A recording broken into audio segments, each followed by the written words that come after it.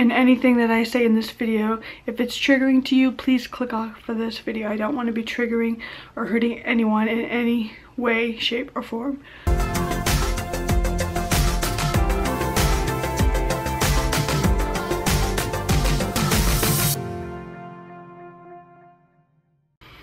Hi guys. Today I received some shocking news. I actually found it scrolling through my social media, and come to find out, Landon Clifford from the YouTube channel Cam&Fam had committed suicide. He committed suicide on August 13th. It was a shock.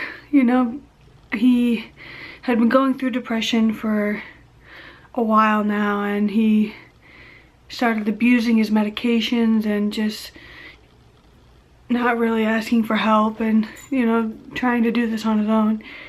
And he had had enough, and so he went into the garage and he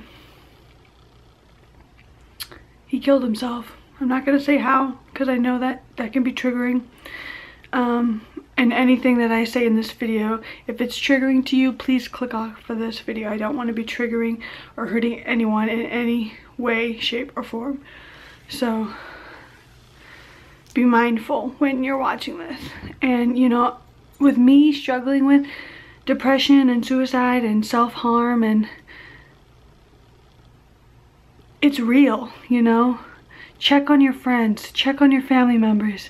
Give someone a phone call, you know, asking how they're doing, and just check up on people, you know. If you haven't heard from your friend in a week, give her a call or go out to lunch or do something, you know. Just check on your friends and family, you know, because you don't know if they're hurting, you know. I know with me, I was concealing it for a very, very, very long time, to the point where I had attempted suicide.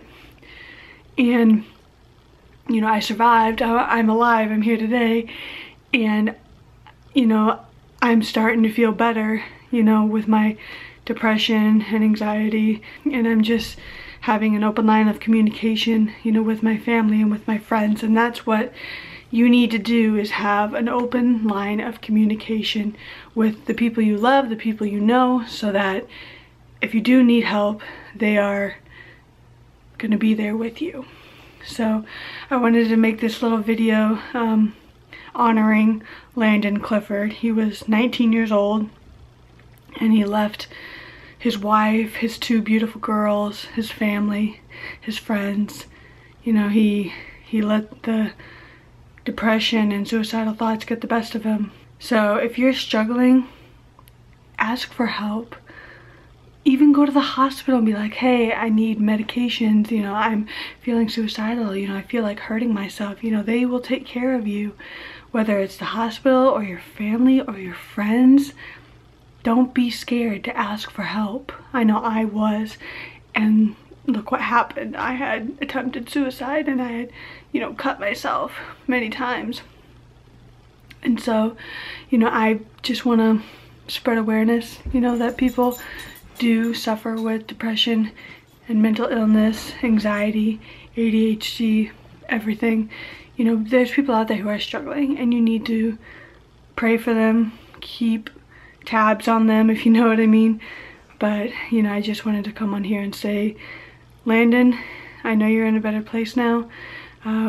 There's hundreds of thousands of people who are missing you, and will be watching over your family, making sure that they're okay. And we're sorry that this happened, and my condolences to Cameron, you know, his wife, who now has to take care of two girls. You know, she's been through a lot because she was the one that found him, and she's just going to be traumatized for the rest of her life seeing him there. So my point is, check on your friends,